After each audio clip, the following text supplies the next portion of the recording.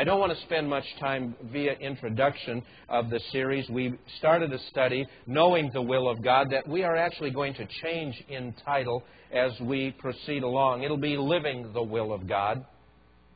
But this is a topic, by way of introduction, you saw in the notes, that if I could put it this way as a pastor, having pastored for many years, next to the subject of salvation, this is probably the topic that I addressed more as a pastor in counseling than any other topic that I ever dealt with. People coming and asking questions. One of the psalmists wrote, we see in Psalm 143:10, a text that we put up there yesterday, "Teach me to do Thy will, O Lord." It's not that it just occurs in that one passage in Scripture. You're going to see it in numerous passages. But the will of God is something that the psalmist said, I wrestle with, I struggle, I need to learn about. We looked at Ephesians 5:17, a New Testament reference, and as you look at it, it says, "Wherefore be ye not unwise, but understanding what the what? Will of the Lord is." Parallel passages to that, Colossians 1:9. In a Colossians 1:9 passage, it speaks especially towards the end, "For this cause we also, since the day we heard it, do not cease to pray for you, and to a desire that you might be filled with the knowledge of His will." And then we looked at a couple of other passages, Ephesians 1, verses 5 and 9, which speak about something even a little bit different when we talk about the will of God, and that is something what we will be closing our chapel out with today, and that is, having predestinated us unto the adoption of children by Jesus Christ, to Himself, according to the good pleasure of His will. Later on in that passage, having made known unto us the mystery of His will, according to His good pleasure, which He hath purposed in Himself. Romans 8:28. Passage we all know, so you look at it, and we know that all things work together for good to them that love God, to them who are called according to His purpose. And the will of God, then, when we talk about it, has several ideas wrapped up within it. We see that God has a grand will, scheme, design to human history, sometimes referred to as divine counsel or His purpose. Okay? And it's a huge plan. And sometimes it involves then on the individual level. And we speak then of the will of God being on an individual level. Jesus even spoke about that in a John 4:34 and 6:38 passage. Jesus saith unto them, "My meat," as He was in Samaria at the well and then right after, "is to do the will of Him that sent me and finish His work." God had a purpose for my life, a plan, and I'm about the work that He said. John's passage, as we looked in chapter 6, verse 38, "For I came down from heaven, not to do mine own will, but" what?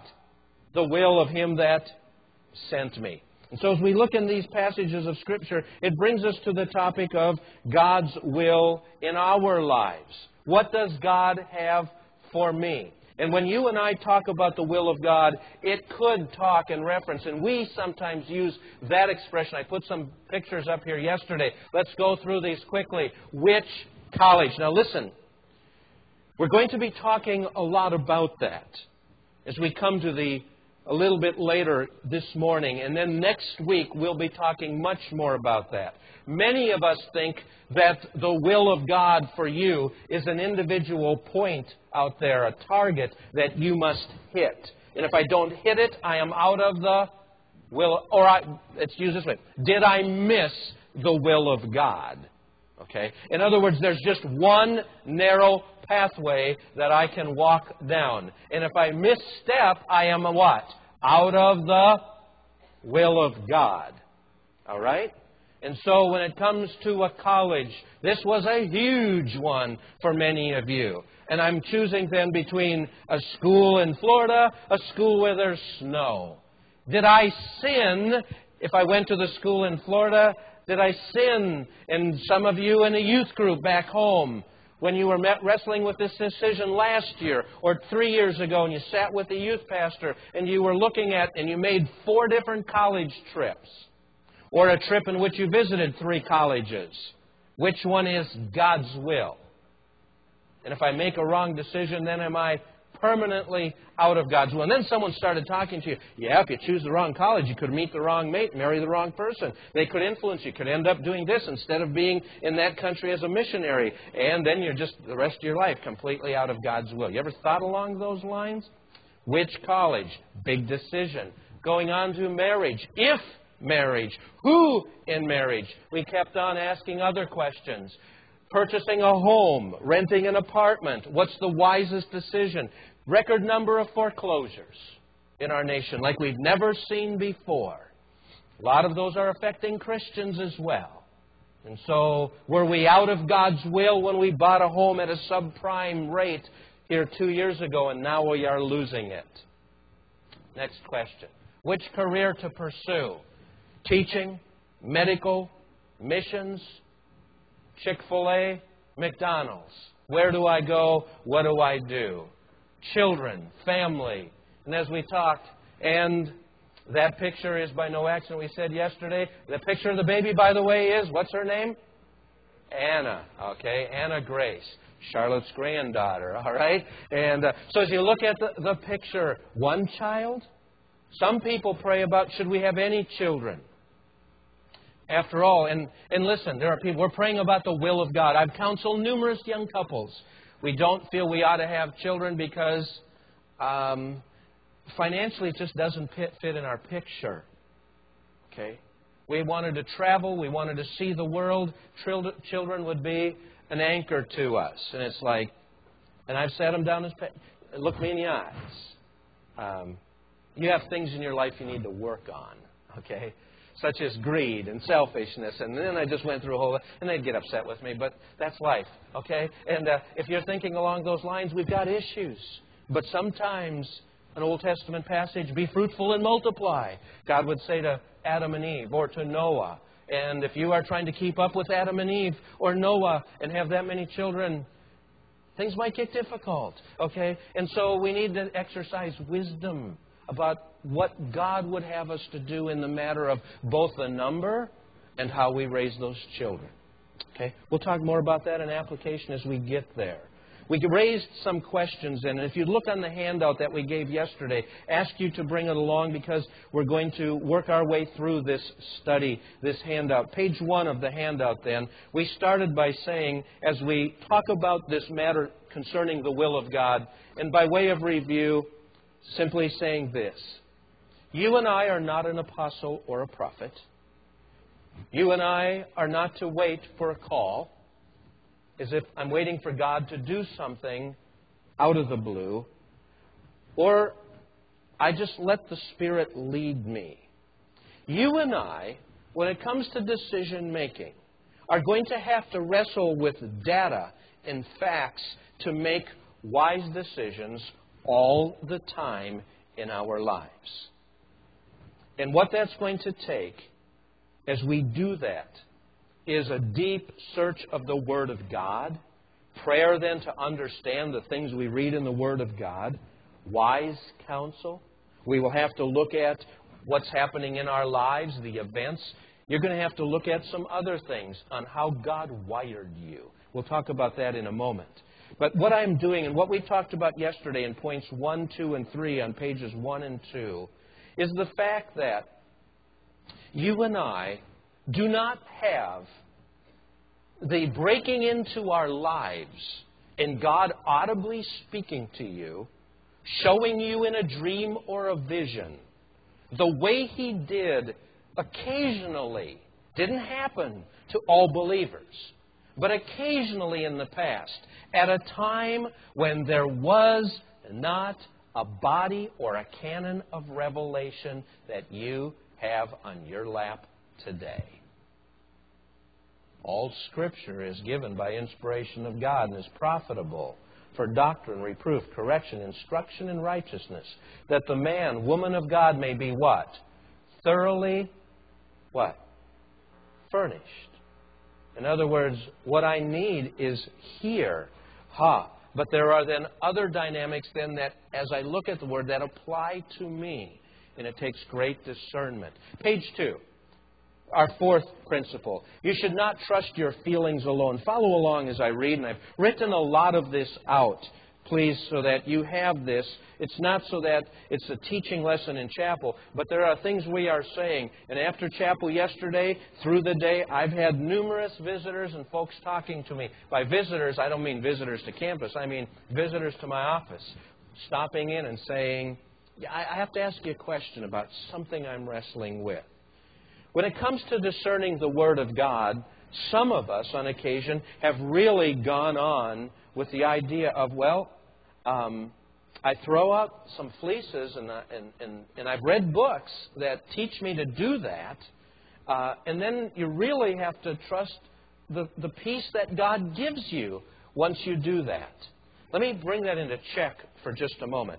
Christians have often said, God showed me, or God told me that. Notice on your notes here, such statements can be dangerously misleading. I pastored a church where we did a church plant.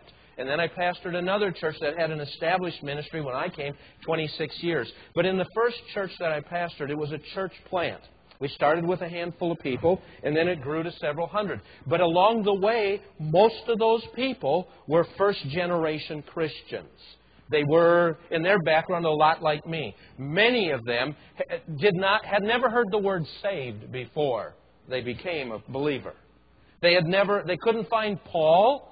They couldn't differentiate him from Saul. Didn't know if David was in the front half, back half of a Bible. Matter of fact, did not know where you'd find Matthew, Mark, Luke, or John. They didn't know any of that. I had never read a Bible before 21. In junior high, I had read the book of Leviticus. In the Catholic Church, they wanted to teach us Bible, so they had all of us read Leviticus. The Bible became just super boring to me. If this is what this book is, so you're a 7th grader unsaved reading Leviticus. I mean, it was either have religion class and walk from the public school to the religious center where we went for CDC classes, or I learned after about 3 weeks of studying Leviticus, just cut out, go play football, go back, clean up so you don't look like you were skipping. But what is this book? The next time I picked it up, I'm 21. So what's my knowledge of the Word of God? A whole lot less than any of us here have. Okay? Imagine a whole church full of people like that, and you have a music group come from a Bible college or a Christian liberal arts college, and I would bring them in, and they would sing in our church services, and the students, the music ensembles would say, yesterday God told me, or God showed me in His Word. God spoke to me last night. The people in our church went, whoa, Pastor, there's something you're holding out. These young people, we're not hearing what they're hearing. And I had to tell them, like, they ain't hearing either, okay? Honestly, they're not hearing anything. That's a euphemism or an expression to say, as they read the Word of God, the things they were reading just touched, spoke, enlightened their hearts. You get it? Okay? And so they were seeing things, and out of that, God convinced them of something very important.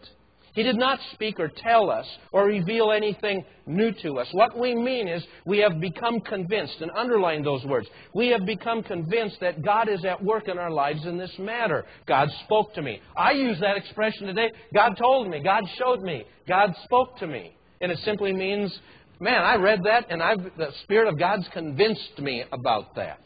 Second paragraph. It's not always possible to identify the cause or source then of those feelings. Who has not had their emotions stirred, tears prompted by beautiful music, sympathy, feelings of guilt, or a sad story told by a minister? We may interpret these emotions as due to the Spirit's work or as the result of the soft hearts which we have as believers, sensitive. But we should not forget that unbelievers also have feelings. It is all too easy to confuse and quite difficult to distinguish between our own emotions and the work of the Spirit. Where I'm going with this is this. There's a whole lot of times when I'm in the middle of the will of God and have absolutely no peace. If I could use the expression, or I'll use the idea of not so much peace, but joy. Can I use that term instead? Joy at what's happening. You just get word that you have leukemia. How deep is the joy running? It's not. You just received word. Your mother, father, sister is now with the Lord.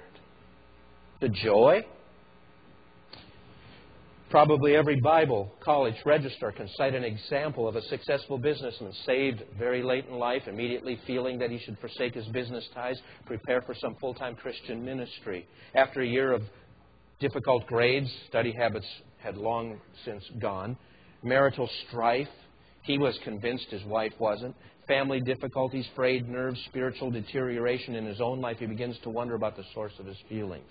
The fact is we cannot know whether our feelings are from God or not all the time. We can test our feelings by the Scriptures, in some cases determine that they are not from God. But even if we find no Scripture to contradict our feelings, this does not prove that they are from God. Once we begin to assume an equation that our feelings and the guidance of the Spirit, the tendency is to become experience-oriented rather than Scripture-oriented. Thou wilt keep him in perfect peace, whose mind is stayed upon Thee. Peace that passes understanding. When we talk about peace in that sense, it doesn't mean joyfully peaceful. Paul, when he writes about a peace that passes understanding, is in prison. Joseph in a prison, Daniel in a lion's den. Was there a joy about that? Well, there's a sense of peace in the sense that there can be an assurance in the midst of the deepest trials, or a reassurance that I am walking with God in spite of this situation or circumstance. And there's Job. Job's friends come. Eliphaz, Bildad, Zophar, later Elihu, are going to come and challenge him that, Job, there's something wrong in your life. These things just don't happen to righteous people. And Job is convinced, as he goes on, that I am walking right with God. When I look on the right hand, I do not see Him.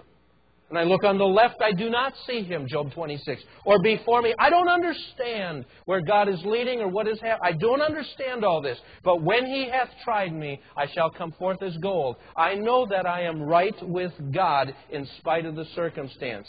Was he troubled? Absolutely. Deep sense of peace? Well, not in the sense of everything is peaceful and joyous. But in my heart, there is a calm assurance that even though everything around me is traumatic and devastating, I am right with God.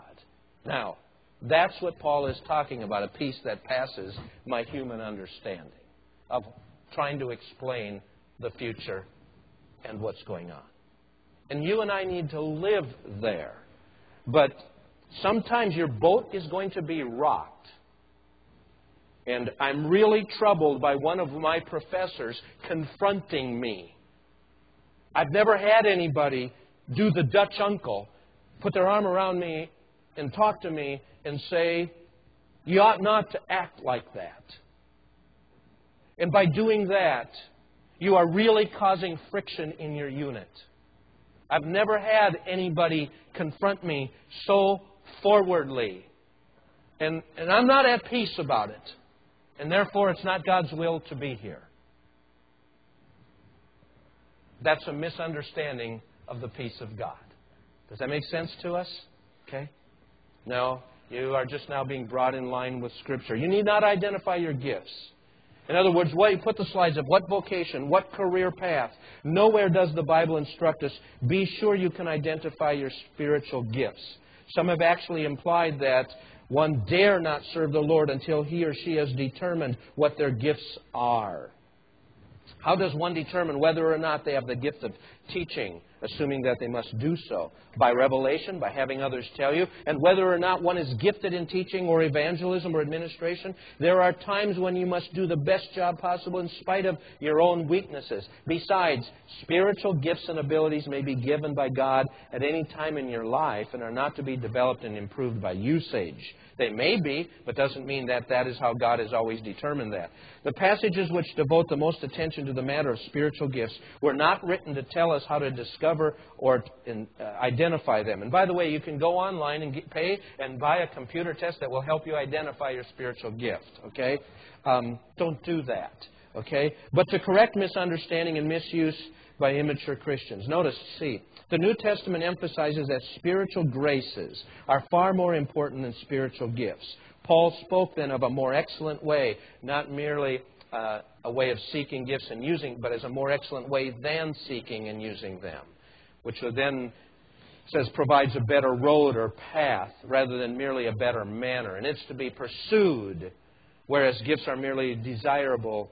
When Paul gave instructions regarding the selection of spiritual leaders, he never said look for spiritual gifts.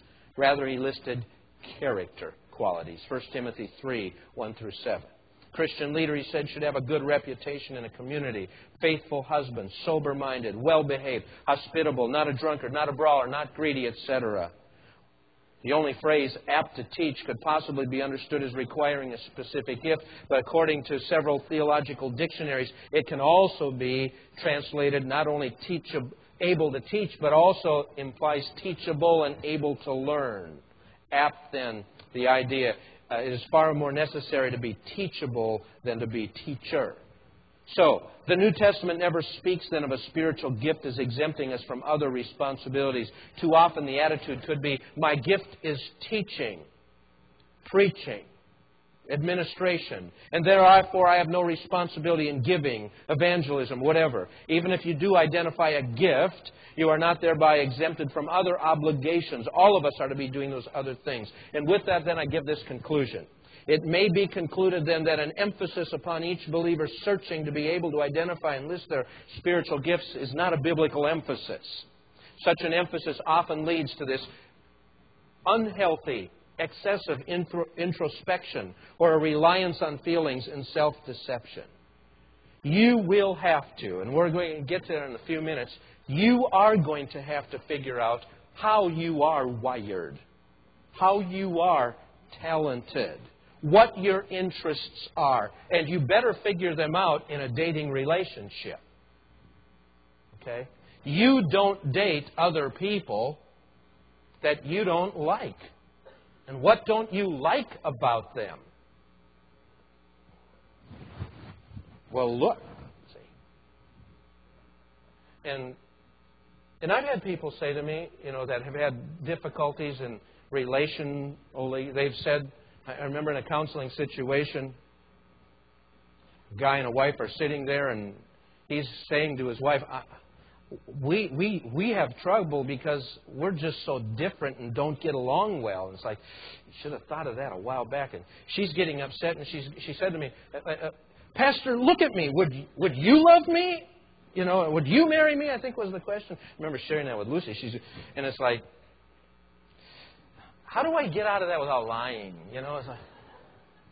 It's like, no one. I'm not sure why he did. But you can't say that. The point is that God has wired us. In other words, our backgrounds and whatnot are different. Bottom line, even in a college, there are some places, in some areas, where, frankly, the way you are made or your background or your culture, you're going to have a difficult time fitting in. And so, and you've seen that as missionaries come. Could God use you in this culture? Maybe not. Probably not. Perhaps not. You are better adapted because you can relate well to that. You have to think about things like that, and they'll come into play. And so, when we talk about giftedness, well, I'm waiting to serve until God reveals all these knots. And there's one more. You should avoid several common strange ideas. We're knocking down some ideas. And we said we'd take 2 days to do this. Because it says, be not unwise, even Ephesians 5:17. But know what the will of God is. There are some things sometimes we have to clear away before we can get down to the right thing. One of them is this. And I want to read in just a moment. God's will, notice on page 3, is not mystical. It's not a mystery, as if it is something hidden. Number 2, God is not vindictive. You ever play hide and seek? with your parents or with your kids or with a younger brother or sister. It's like, I'm never going to reveal myself to them, no matter how hard they...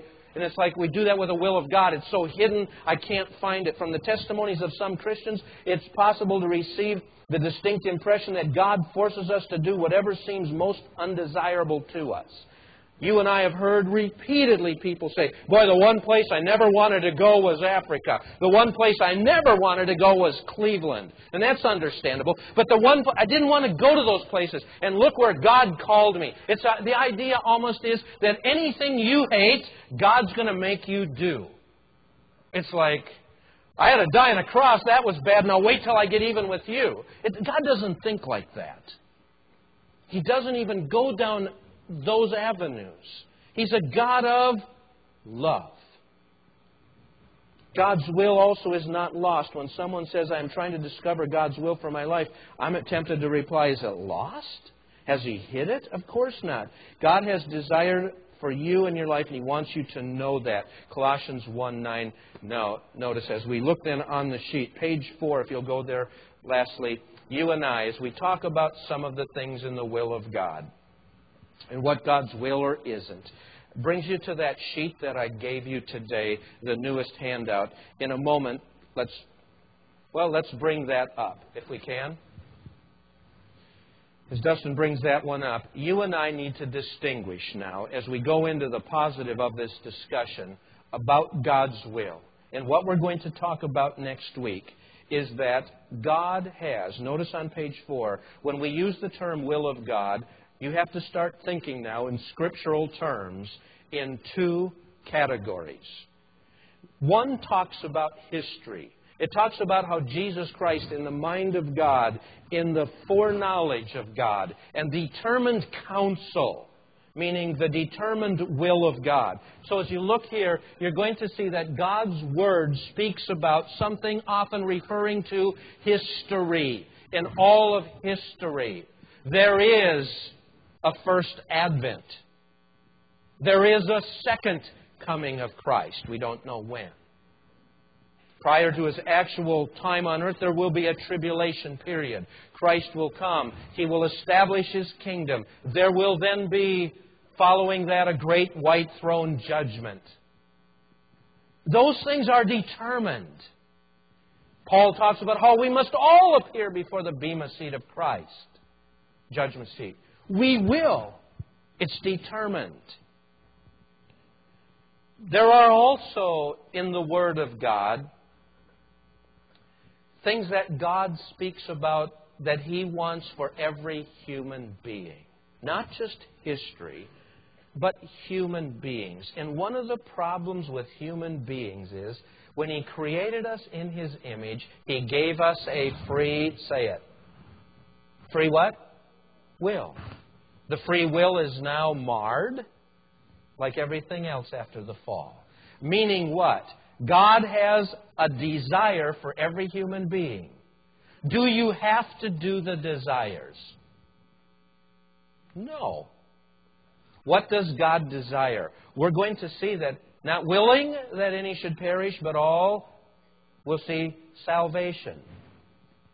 Brethren, I beseech you by the mercies of God that you present your bodies a living sacrifice, holy, acceptable unto God, which is your reasonable service. And be not conformed to this, what? World, but be transformed by the renewing of your mind, that you may prove what is that good and acceptable, perfect what? Will of God. He wants us sanctified. We'll talk more about that in 1 Thessalonians. He wants us Spirit-filled. Ephesians 5, we already referenced that. We'll come back to that. He wants us to all authorities to be submissive. We'll come back to that. That, he says in 1 Peter 2, is the will of God. He wants us to be willing to suffer. Whoa. If so be that the will of God is for you. We'll see an extended passage in that. Those are God's desires for every one of us. So when it talks about God's desires, there are desires like saved, Spirit-filled, sanctified, submissive, willing to endure suffering for His cause. Those are God's desires, and those have been, notice, declared in the Word of God, what His desires are for us. So underneath that, there are declared desires. We'll study at length. But the problem, who to marry, which job, whatever, they are what? Undeclared. You don't have a voice, something existential. It's undeclared. Now you have to operate with principles from the Word of God. Wise counseling, prayer, bringing events of your life, background. You have to bring all that together. That's the stuff we wrestle with. That's the decision-making process we go through. Let me take you to another slide here, if we can bring it up. This is the bottom one on your sheet. We're talking about, then, the will of God, and here's where our study now goes. We're not going to talk about the determined will for history. We're going to talk about the will of God for each individual. Can you back that one out with the undeclared desires for a moment? If you were to take life as a circle, rather than, and that's in the circle of, oh, that sounds Disney-esque. Okay, but in the circle of life, if we could use that, your life, all right? There's your life. And as you look at it, God's declared word principles for you are that He would like you saved, Spirit-filled, sanctified, submissive, willing to endure suffering. That's what God has declared that He desires for each of you, for me. He desires that of us, okay? And He's told us, you don't have to do those, okay? It's a choice. You don't have to be saved. You don't have to. We can. He gives you the option of not having to live with Him for eternity anymore. He's not going to force you and me, once you're saved, to read the Word of God. You do not have to pray. It's commanded, but some of you aren't. So you know you haven't been struck by lightning yet. Meaning, I'm getting by. You can get by without doing that. Point is, that's what God has already told us in His Word. In other words, to be right with God and walking with God and to refuse to declare or follow what He has declared He wants and expects of His children is what? Therefore, to him that knoweth to do good and doeth it not, it is, we're out of step with God. You and I must be doing that, and as we do the declared desires, next slide then, you're going to see that actually we're going to call it, when you are living out God's desires for you, then you can delight yourself in the Lord, and He will give you the what? He will put desires in His heart, your heart, that align with Him. And you will find the decisions of marriage and college and whatnot, then within this, I'll be making my decisions within the will of God. All right? And you're going to see then that rather than just a point, I'm actually operating within categories. So can I come to Clearwater Christian College and am I out of the will of God if I change major? When I came here, I was certain my major was pre-med. And He's drawn my heart to Christian school teaching. Am I still in the will of God as a saved, sanctified, Spirit-filled, willing to submit to God Christian? All you have to do is ask your youth pastor who's going, I'm not sure I believe that. And then next year he changes his mind and feels God's calling him to be a pastor. I thought you told us God's will was to be a youth pastor. How about your pastor who felt he should become a teacher? Or a missionary who felt I should teach in a Bible college? Or a Bible college teacher who felt they should become a missionary? Are they now out of the will? How come God keeps changing His mind? Because maybe the will of God you can fit within what I'm doing. Does that make sense? It's not a point. It can be, I'm within the will of God. All right? By the way, some of you are wrestling who to date, who to marry, if to marry, which career. Let me lay something out to you that we'll deal with. If you're not saved or Spirit-filled or sanctified stuff, if you're not willing to do the things that God has declared, it's going to get pretty foggy out there and bumpy when you want to start making and finding the will of God in my individual choices. Does it make sense? That circle isn't centered anymore. That thing gets lopsided, even moved without. The point being is, if I'm harboring sin or what, then you're going to have to do the existential. Because you're not hearing from God. Okay? He's telling you, obey me, and then I'll guide you. Delight thyself in the Lord, and then those other things will line up. But your delights have to be what? His delights. It's a good point to close. Let's stand, have a word of prayer, and be dismissed. Keep this sheet. The next ones we give you will follow along on that one sheet we gave today. We'll have more handouts coming. Father, thank you for the time today. Pray that it will be profitable and probably one of the most debated, discussed topics in the entire Christian life. Give us wisdom and insight and guidance. Please, we pray in Jesus' name. Amen.